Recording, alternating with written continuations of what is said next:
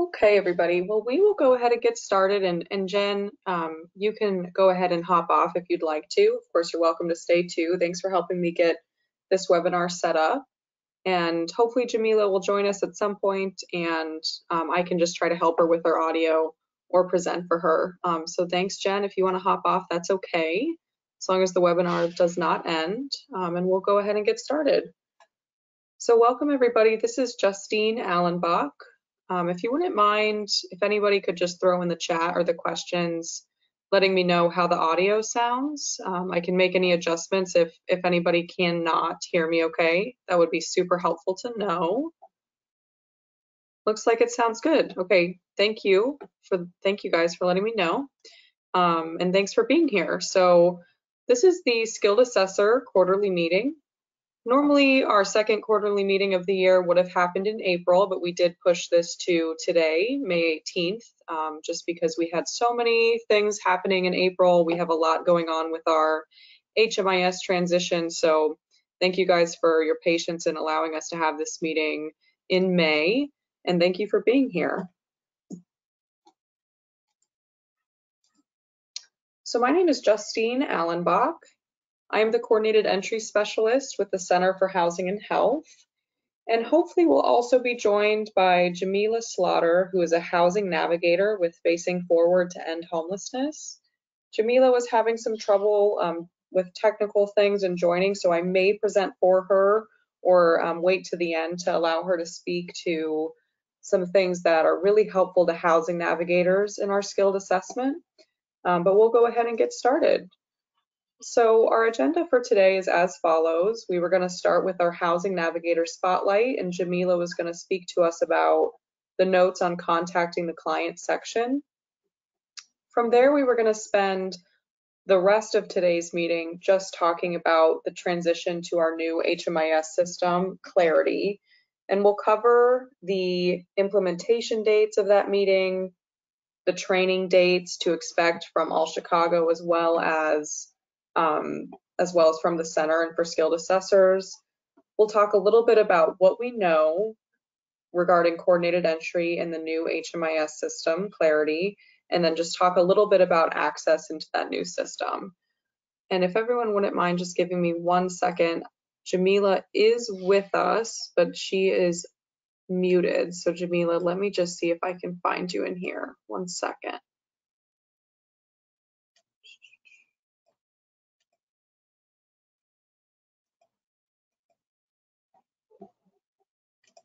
Okay. Jamila, do you want to try unmuting yourself?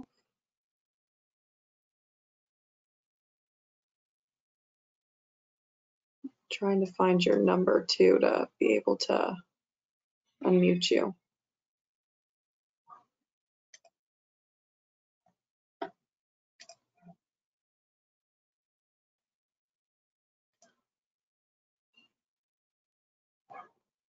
Shoot, I'm sorry, Jamila, I can't hear you.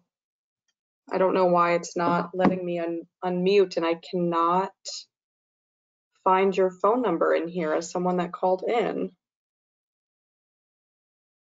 Jamila, I'm just going to move past the Housing Navigator Spotlight for right now and try looking at this, and then in the next like 20 minutes or so. I know that you might have to leave, and if you do, that's fine. Just let me know in a text. But I'm just going to move on for now as I cannot find you in here. I'm sorry.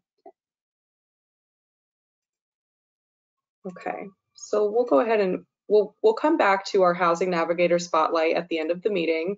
So let's just dive right into the new HMIS system, Clarity, and what we know and what I can provide to you guys regarding information on this transition. So as hopefully a lot of you know, we are transitioning to a new HMIS system in July, and the new HMIS vendor is called Clarity, or Clarity is what it'll look like when we log into our HMIS system. So what we have right now is Service Point, which is just like the vendor that we use for our homeless management information system. And as of Monday, July 19th of this year, we will be transitioning to Clarity, which will be our new HMIS system. And All Chicago has announced that Monday, July 19th will be that go live date. I know that a lot of questions are going to come up during this, you guys, and I'm just so you know, there will be a question section at the end of the webinar, and I will answer all of your questions that I can in that questions and chat box, as well as you can unmute yourselves then. But just so you know, I won't really be able to answer the questions in that question box right now, but I will get to it.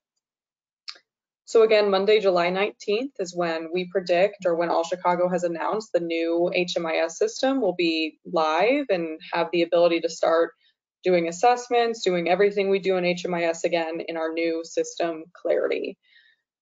Training for all HMIS users, so just anybody that's going to use HMIS in any capacity, will be available in the All Chicago LMS, the Learning Management System, on Monday, June 7th. So that's coming up fairly quickly. It doesn't mean that folks have to complete the All Chicago LMS, all HMIS user training on Monday, June 7th. That's just the date that it's going to become available to folks. So when you log into your LMS, which you might need some help with, I know not all of us are using the LMS anymore, and you might have just used it a long time ago. And I know that All Chicago and the help desk will be really helpful with, helping people get into the LMS if your password's expired, etc. So maybe give that a try, maybe play around with the LMS, reach out to the help desk, reach out to your agency technical assistant at your organization as well about making sure you have access to the LMS and the HMIS, just all general user training for the new Clarity system will be available on Monday, June the 7th, which is coming up fairly soon. Moving on, the skilled assessor training in the LMS will be available on Monday, June 28th. So that's a few weeks after just the general HMIS training becomes available. We made this a little bit soon after because we just want everybody to have time to adjust to the new system in general, and then we're gonna make the skilled assessor training in the LMS available on the 28th, which will still give folks, I think it's 3 weeks to complete before we move into the new system on the 19th. Supplementary to just the LMS training, there is going to be a mandatory to all skilled assessors training webinar similar to this webinar here on Tuesday, July 13th from 1 to 2 p.m. I'll get that webinar registration link sent to you all either at the end of this week or early next week. And if you have any conflicts with that, that is okay. We can make exceptions and we can send you recordings of that webinar. I know that everybody has different schedules and hours. So this is just what we're going to make available to everybody for right now. But if we need to do supplementary mandatory webinars to adjust everyone's schedule, we can do that too. But for the meantime, just please save the date of Tuesday, July 13th for a mandatory skilled assessor webinar. And then also for skilled assessor support starting that week of June 28th, myself, Justine, will be hosting optional open hours every Tuesday and Thursday from 3 to 4 p.m. So that'll be every week, those 3 weeks before the go live date on Tuesday and Thursday from 3 to 4. I'll send you all calendar invites, optional calendar invites, and you can just accept ones that you think you'd like to go to, or you can hop into those sessions anytime. And go ahead and ask me questions, get support that you need for the training in the LMS or just any element of the training in general. So those will be available to you all as well.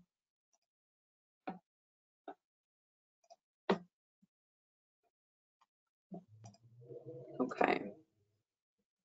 So if you have not heard as well, and this information should have been shared with all agency technical assistants, ATAs at every organization, and hopefully this information has reached you guys. But All Chicago did announce that starting on Tuesday, July 6th until Monday, July 19th, the go live date, we will not have an HMIS system. And so all I can share is what I know how this will affect the skilled assessments. And so during this time, we will only be having dedicated skilled assessors and the coordinated entry call center completing assessments. And we're going to have these be done in a manner that can be transferred into the Clarity system easily. Although when we don't have the HMIS system, there will be challenges in general to getting all of these assessments during the shutdown period into Clarity. So we are just limiting this to, again, dedicated skilled assessors in the coordinated entry call center. All other skilled assessors will not be able to do assessments during this shutdown, as we just will not have an HMIS system. So I know a lot of folks are, concerned about this, and we want to, during the shutdown period, ensure that folks have access to coordinated entry as much as possible. So if you have questions or concerns about this, please reach out to me and we can communicate. Hello, was someone trying to ask a question? Okay, everyone should have the ability to unmute or mute themselves. And just a friendly reminder, if you're not speaking or don't have a question, please put yourself on mute, and we will designate some time at the end here for all of your questions. Hi, then, Justine, this is Sherry from Matthew House. I do have a question. Sure. In reference to the last slide. So who made the determination that all besides the dedicated assessor site with the call center, how was that determined that they would be notified? Because we are drop-in center and we have a high volume of people who come regularly for that. So how do we get to be designated or dedicated for that particular time period? Yeah. So this was decided by the coordinated entry implementation team. I'm a part of that team, and I did have a say in this decision as well. I think it's really just about, we're going to have to probably manually enter all of these assessments that are done during this period of time into the new HMIS system.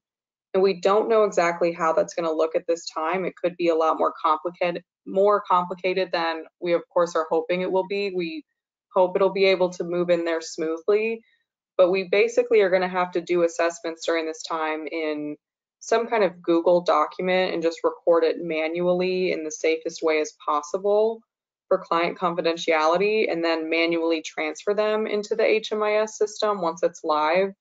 And so for client confidentiality and skilled assessors' time and everyone's capacity to be able to enter these into the system manually, we decided to limit it to the call center and dedicated assessors. One thing that I can offer as sort of an in-between or to meet in the middle of these kinds of situations is our dedicated skilled assessors. We have some of them or most of them are traveling to different locations and different programs at this time.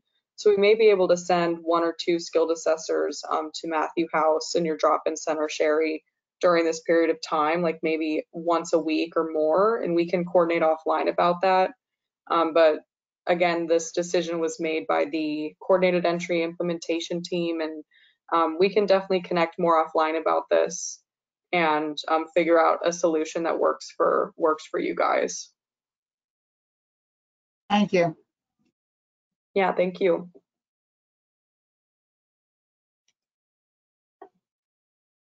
Okay, so let's move into what we know about the coordinated entry assessments into Clarity at this point. So I've covered some of the dates, and please know all of these dates. I'm going to send a follow-up email after this webinar, so everyone will be able to have those in writing as well. But let's just talk about what we know about the coordinated entry assessments as we move into this new Clarity system. So the biggest change that we do know is for sure going to be happening is there's going to be 3 separate assessments now in Clarity. So how we have it now is there's one coordinated entry assessment, and everybody does the same assessment, but depending on if you're a veteran, depending on these other elements, you might answer some questions in the assessment and skip others, and sometimes that gets sort of complicated. And also when you get to the vulnerability index and disability tab of the assessment, you have to decide, which VI to complete. But in the new Clarity system, skilled assessors will decide which assessment to complete for the participant based on some different eligibility things. But essentially there's a assessment for an individual, There's an assessment to complete for somebody that would be considered family, and then there's an assessment for youth. And so what that's going to look like is anybody that's an individual who's aged 25 or over and it's just themselves would do the individual coordinated entry assessment. Somebody that has minors in their household, so 25 years of age and older for the head of household, and then has minors in their household, would do the family assessment. And the youth coordinated entry assessment would be for youth, so anybody aged 18 to 24 years old. And again, this will all be writing and it'll be provided thoroughly in training to skilled assessors.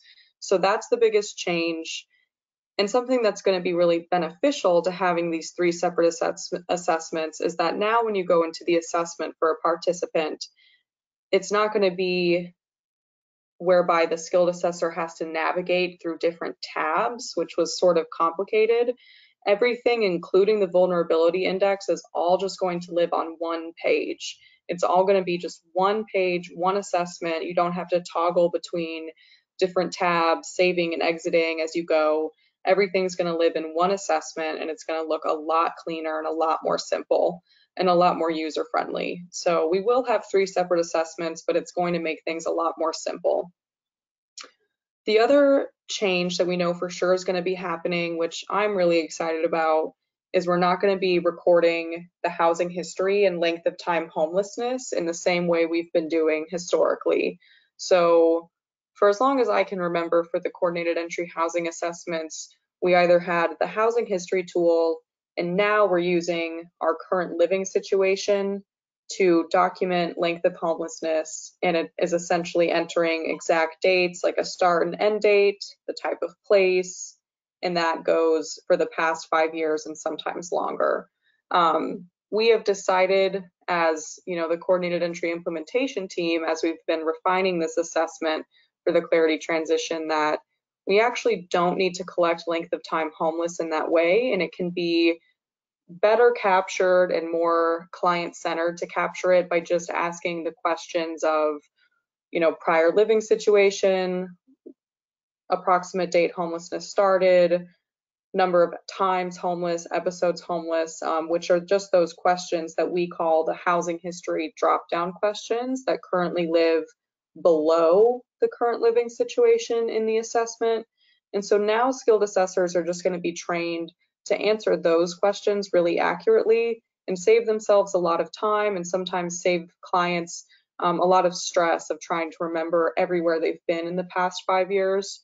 So this is something I'm really excited about. It'll definitely be an adjustment, but we will make sure everyone feels trained properly and comfortable in doing it this way now. And I think it'll save a lot of assessors a lot of time in doing assessments. And of course, again, if you have questions or feedback about this, please feel free to give me a call or shoot me an email and we can go ahead and do that. So this is what we know for sure is going to be changing about how we do assessments in our new system. Mostly everything else is still a little bit in the works, and I don't predict any other major changes. We pretty much have the assessments in the new system figured out. Nothing really will be changing about them besides these elements. It's still mostly the same questions, but again, we'll have three separate assessments, which should save assessors from having to skip and decide which questions should or should not be answered. And then we're also going to be changing the way we capture housing history and length of homelessness to be more client-centered and a simple approach. I also just wanted to touch base on supervisor access quickly, and some of you or many of you might want to connect with me offline to talk about this in, more in depth. But we are only going to be continuing supervisor coordinated entry access into the new system if you are supervising a dedicated skilled assessor. Otherwise, if you're supervising what we call a voluntary skilled assessor, you will not have continued access or coordinated entry access into the new system. And this decision was made for two major reasons. One is client confidentiality. As we've been working with our new vendor Clarity and creating the new HMIS system, we've learned a lot about other continuums of care nationally, And we truly have a lot of people in our Chicago continuum of care that have this coordinated entry access, which is in a way the highest level of access you could have in HMIS, because you have visibility to really sensitive client information, which is within our assessments. And so we just want to be more thoughtful and use more discretion about this access, and truly only have it given to people that really need it, our assessors that are doing the assessments. We understand that if you're supervising a dedicated skilled assessor, which is a paid skilled assessment position, then you will have access. But supervisors of voluntary assessors will be able to see really accurate real-time data that assessments or that skilled assessors are completing, which should eliminate the need for having to access themselves. We have not had great data. We have not had an accurate skilled assessor dashboard for over a year now, which is going to be solved when we transition to Clarity. So again, just to reiterate, Clarity is going to provide accurate real-time data on assessments that skilled assessors are completing, amongst a variety of other helpful data points. So overall, our data and reporting is going to be tremendously improved as we make this transition. And this should eliminate the need for most supervisors to have coordinated entry access. But again, questions and feedback are welcome, and we're making a lot of decisions right now. And so I'm happy to have more in-depth conversations with anybody offline. So feel welcome to send me an email or give me a call, and we can get something set up within the next few weeks. Okay, so I know we are a little bit ahead of time on our schedule because we were going to have Jamila share with us. And Jamila, I see your text and I see that you're saying if I allow everyone to unmute themselves, but I think everybody does have the ability to unmute themselves. And so I just do not know why it's not allowing you to unmute. Can you try talking?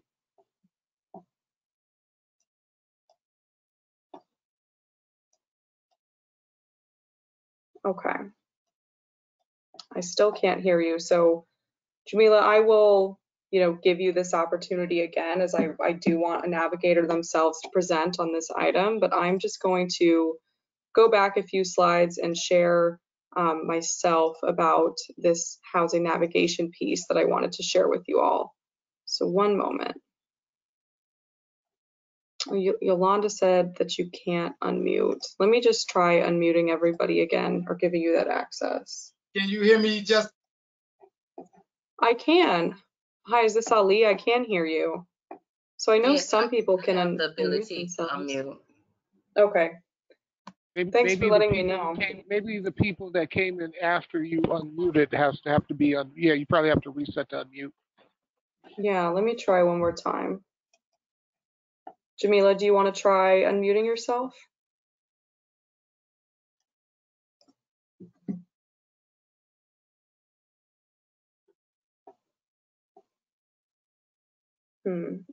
She says, you could not unmute and the system is not allowing to unmute without a speaking code.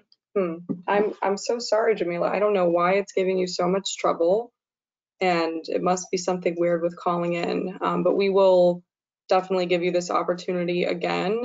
And I want a housing navigator to speak to this, but I'm just going to share briefly. So I wanted Jamila Slaughter, who is a senior housing navigator with Facing Forward to End Homelessness, to speak to this. And I really like perspectives of people that are doing this work in the field. So we will do this again, either at the next quarterly meeting or before. But I just wanted to speak to something that I shared with skilled assessors and beyond in the skilled assessor newsletter, which is this section in the assessment called the notes on contacting the client.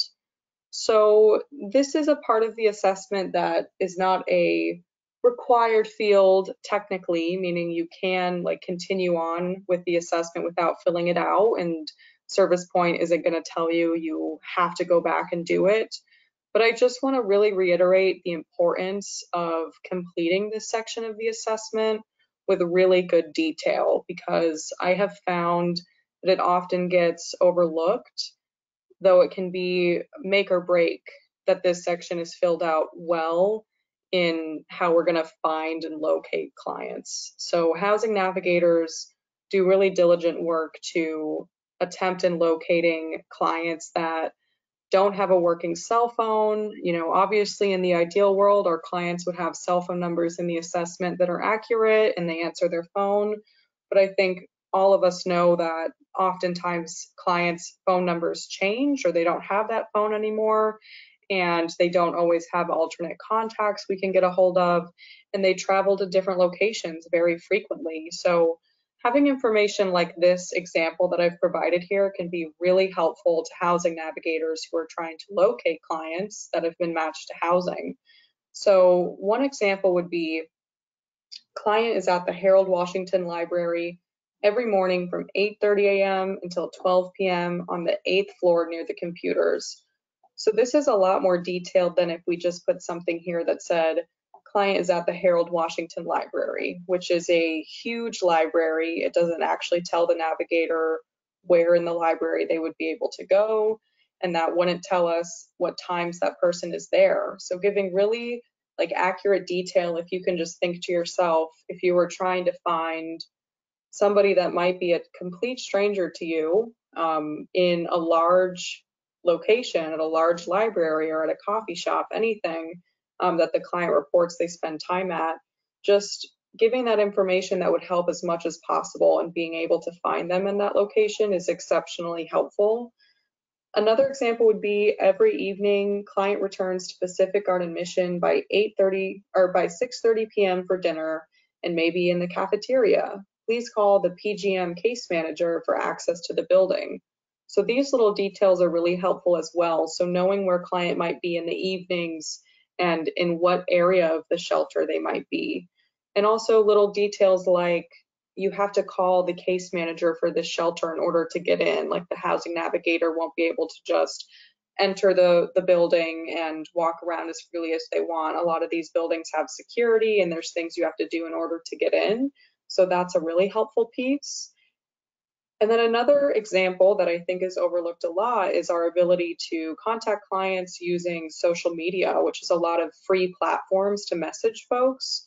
So for example, client can be contacted via Facebook Messenger if phone number isn't working. And then sometimes little details, like we all know sometimes our Instagram names are not actually our real full name. It might be something like at Justine25 or something. So having that information is really helpful, like someone's username on platforms like Instagram, but then even Facebook name. Like an example could be, client's Facebook name is Jane Doe parentheses Smith, and Smith is the client's maiden name. So just things like that really like just going that extra mile with the detail can really make a difference in if we're going to find this person and give them the housing opportunity that they deserve, and that you as a skilled assessor has worked really hard in the assessment to do. And I think we all want our clients we see to have the best chance at being found and being engaged for housing. So this is one way that you can really make a difference in how we find clients. And again, Jamila, I would love for you to share on this topic again in the future, and we will re-invite you to share as a housing navigator's perspective. But I just did not want to skip this piece today, as it's very important. Okay, so let me just return to my questions piece. And I know this was a lot of information, and if I need to return to another slide, just let me know. But let's go ahead and open it up to some questions that I'm sure you guys have. So hopefully you can unmute yourselves, and please feel free to just speak up.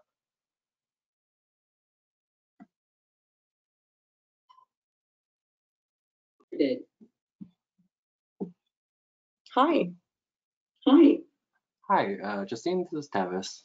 Hey, Tavis. Sorry, this is like common knowledge already. Can you just re-describe the difference between assessor or skilled assessors and dedicated skilled assessors?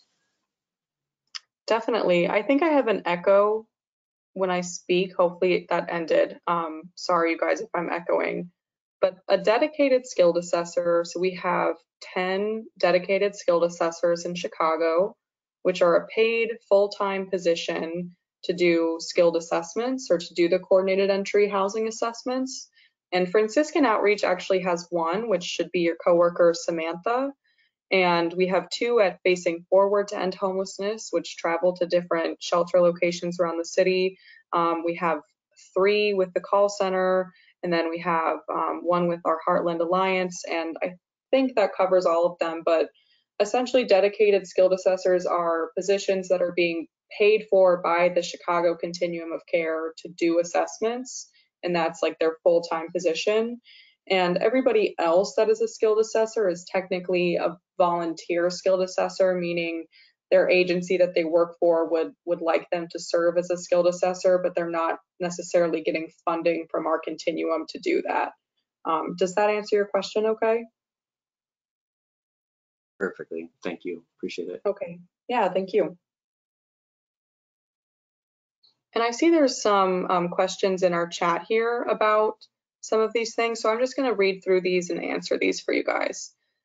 So one question that came up is, what exactly is LMS? So I was mentioning LMS earlier when I talked about training for the new HMIS system. The LMS stands for Learning Management System, and it is a learning platform, a training platform that All Chicago is in charge of, that new HMIS users and skilled assessors use to like get their training. So it's basically like a training module whereby you watch a few videos, there's a quiz and an assignment, and there's a link to that, and everyone should be able to log in either with a username they may remember, or you can create a new account if you don't think you've ever used the LMS. But anybody that's a skilled assessor or is an HMIS user should have used the LMS, the All Chicago LMS, at some point, because it's a requirement to use the HMIS system in our continuum. But that information will be, shared with everybody. I'm sure All Chicago will provide the link to the LMS and support in getting folks in there as we move closer to these training dates. Another question, so I see one thing in here that says who's considered a dedicated skilled assessor, so I hopefully answered that okay for everybody. Another question in here says, what if a couple who are both 18 years old or 18 years of age with a family, which assessment to do? So if somebody is youth, as it stands right now, we're thinking we just always will want somebody that's youth to do the youth assessment, even if their household size considers them as a family.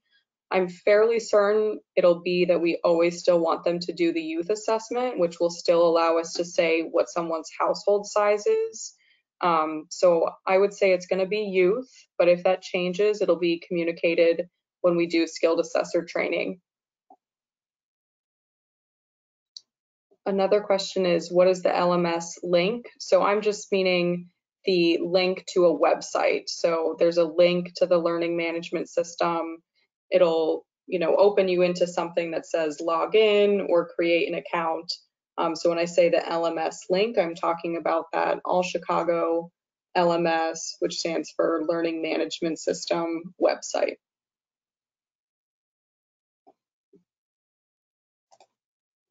And I think that's all the questions I see in our question box here. Let me just double check our chat box. Don't see anything in there. Okay, would anybody like to unmute themselves and ask a question? Let me see, Yolanda, I know that you were trying to unmute yourself. I have on my end the best that I can figure out, given everybody access to unmute themselves, so I apologize if you're still not able to do that.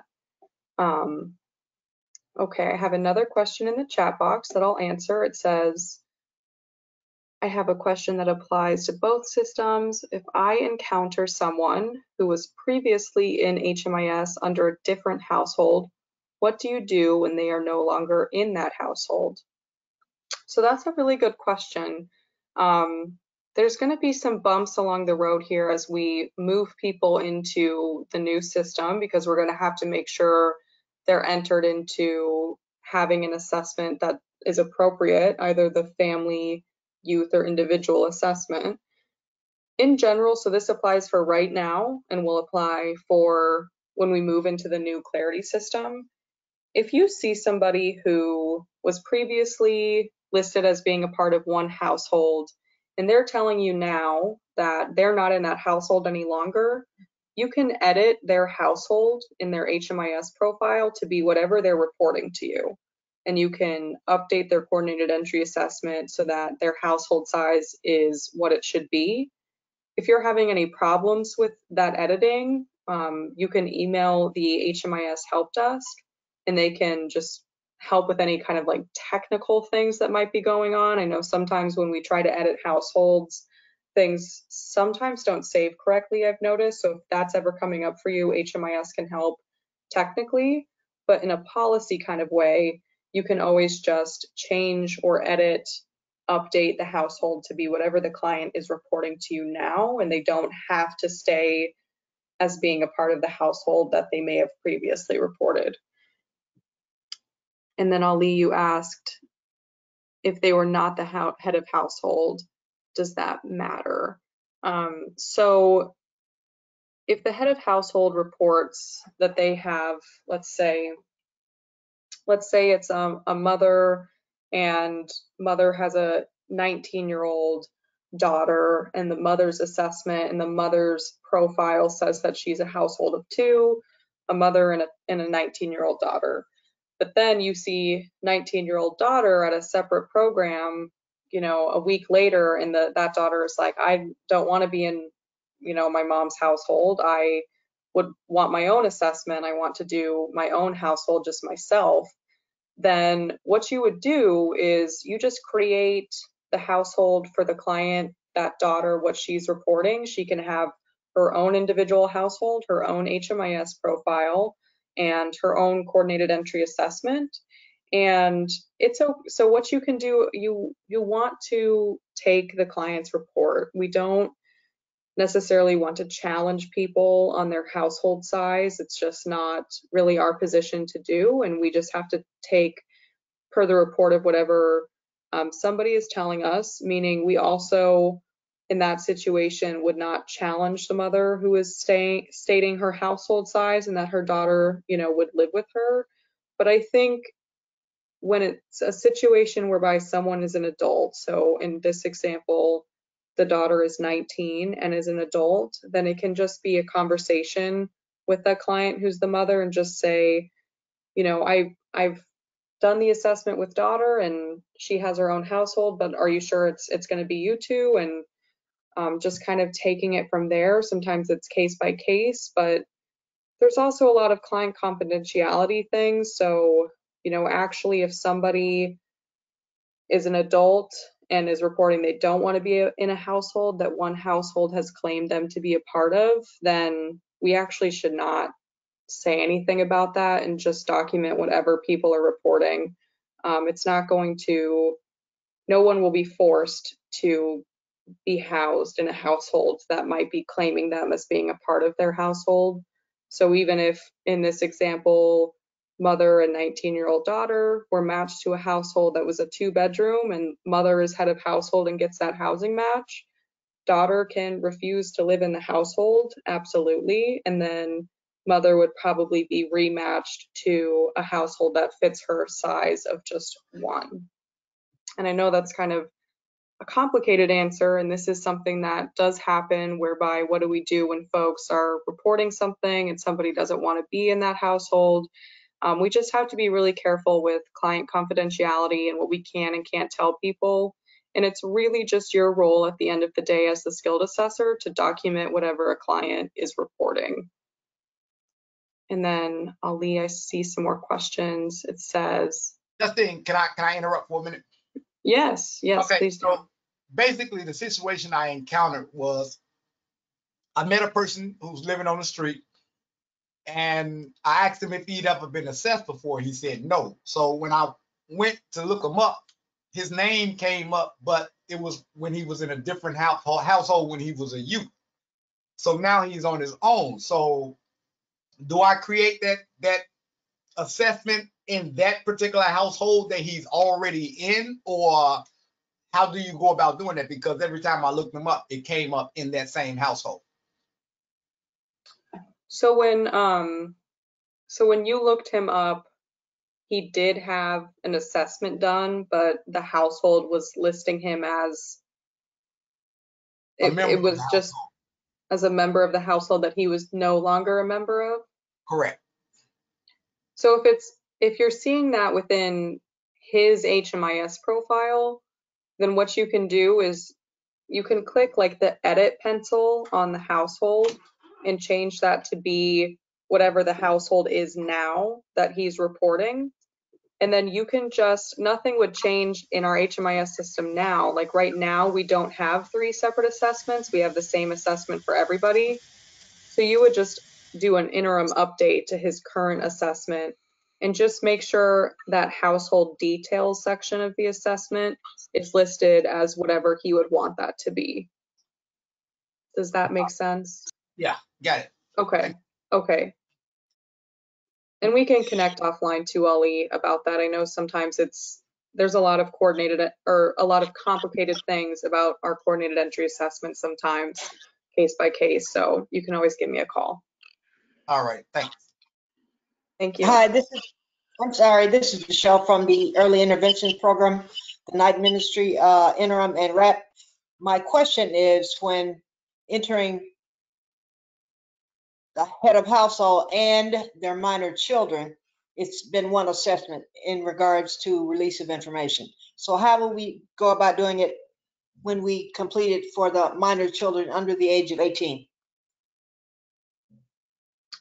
So for anybody that's a minor and is under the age of 18, should not have a coordinated entry assessment completed. We should only do assessments for people that are 18 and older. I understand that sometimes things are sort of at a threshold there, so people can be 17 or about to be 18, but there's supposed to be a minor diversion programs, which I can share with you, Michelle. There's like a phone number, I think through 311 you're supposed to call in that situation, but in regards to coordinated entry, if someone's under 18, we're not supposed to do an assessment with them for just legal, like client confidentiality reasons that they're a minor. Does that help? Sorry if that doesn't answer your question. I'm sorry, maybe I didn't make my question clear. For example, I'm entering a mom as head of household, and she has 2 minor children. Mm-hmm. And the children are ages 2 and 4. Usually when we do the assessment for release of information, you click the mom yes, and the children also will come up automatically yes. So how would we correct that when we're entering head of household and head of household's minor children?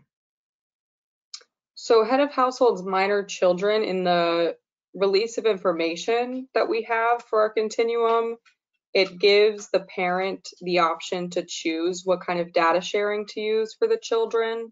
And so whatever they report is what should be entered for them. Okay, that's fine. I understand. Okay.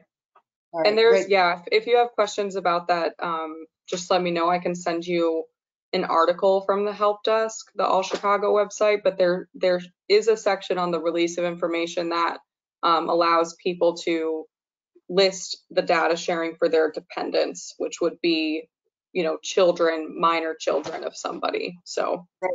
All right, thank you. You're welcome. Tianzella, I see your question. It says, for the youth, should we still refer the parent, the PT, to the homeless youth program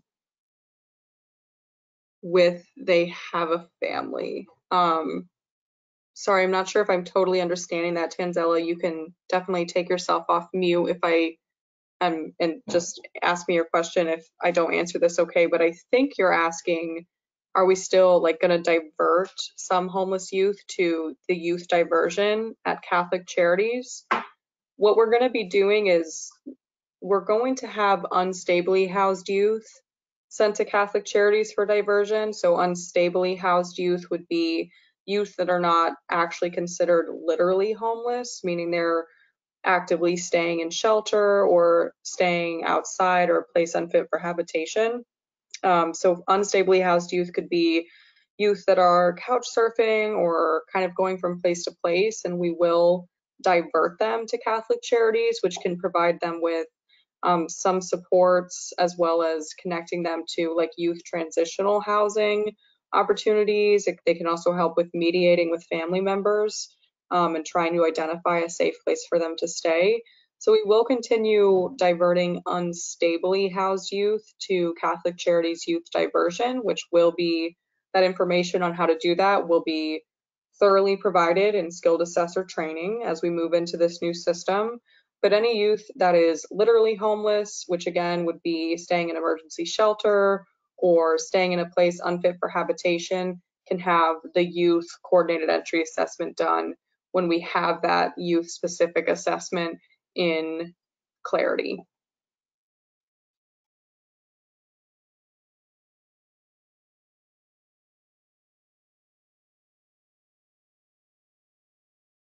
I don't see any other questions in our question box here. Did you guys have any additional questions? Please feel welcome to take yourself off mute, and I'm also monitoring our questions box. And I'm just going to bring our slide back to that slide that has some of our dates. So again, here's the dates we're looking at.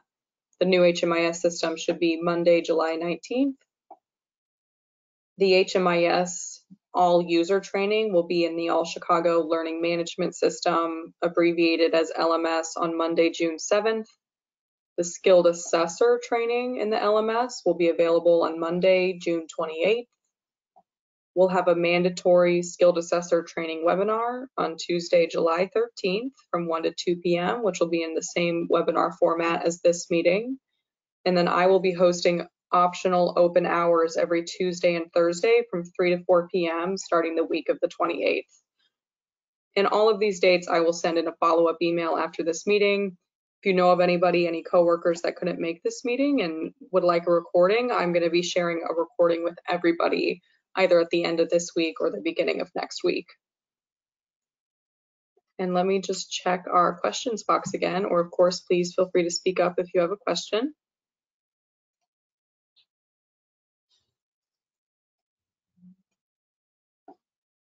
Okay, I don't think I see any new questions in here.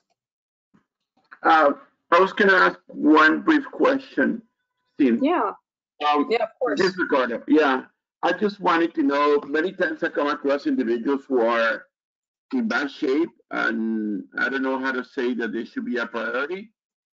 Or how can I document that in the system, or who do I email? Or let me give you an idea. There was someone who we visited doing outreach last Friday. The person is that one of the parks, sleeps in a tent. This is a couple. They're from Puerto Rico, hard to get their birth certificates. But they're drug users, both of them, and the man has lost already both legs, and he's got a really bad skin sores, and they need a housing big time. But how do I prioritize that beyond what I can describe on my assessment? Yeah. Thank you for sharing that, and I appreciate this kind of feedback, and I know that this kind of stuff happens. And when I was doing assessments just at different shelter locations, I saw people in really failing health, and so especially our outreach skilled assessors can even see that in a more extreme version. And the reality of our assessments is that we can try our best to think of every situation and try to provide access to our system in the best way we can in a database and in an assessment we're thinking about. But at the end of the day, it'll never perfectly fit everybody's situations, and it will never perfectly fit every single person that is extremely vulnerable in our community. And so when these things happen, you're always welcome to give me a call, Ricardo, and this is to everybody as well. You can call me, you can call my supervisor, Ben Darby. I think the best way to approach is in an email, so I can have it in writing to look back to, but we can sometimes address these situations when we see somebody in really failing health. And at the end of the day, skilled assessors and outreach providers working with these folks have things to share that sometimes cannot be captured in the assessment. And so we can case conference these client situations and use our brain power together to try and get them set up with something as soon as possible. We can sometimes just make sure they're on the high risk list. Like right now, we're prioritizing people that are high risk for a severe outcome to COVID-19. And so we can make sure that all the boxes are checked, right? Like this client is, it sounds, is definitely high risk, so they should be prioritized for housing. So we can at the very least check the first thing of making sure they are coming up on that high risk list. We can possibly work with our Catholic Charities matching team to make that match sooner and happen like sooner than later. So we are very open to like hearing things from providers and from you guys and case conferencing those situations. So at the very least, we can do that, and we can set something up to case conference if you want to send me an email after this meeting, and we'll continue following up offline if that helps answer your question for at least right now. I appreciate it. Thank you very much. I'm actually interacting with a couple via text right now. As soon as I have more information, I'm going to make sure that I email you the HMIS numbers. Thank you. Okay. Thank you, Justine. Thank you. You're welcome. Thank you. Thank you.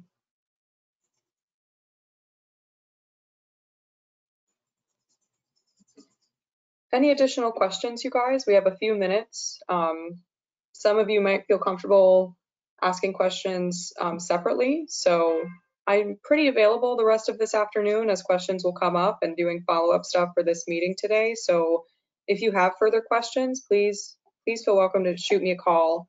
Let me put my information here at the end. So this is my contact information. That's my direct line as well as my email address. So let me know if you guys have further questions about today's meeting or this transition to Clarity in general. Any last questions before we wrap up? Okay. Well, thank you guys so much for being here. Thank you for all that you do. I'm thinking of you guys and hoping that you are safe and taking care of yourselves. So thank you again for your time. And please let me know if you'd like to connect more offline with any questions. I'll be around. And I hope you guys have a good rest of your day and a good rest of your week. Well, thank you, Justine. You also, and everyone else. Thank you. Thank you. Thank you, Justine. Thank you much. Thank you. Thank you, everybody. Take care.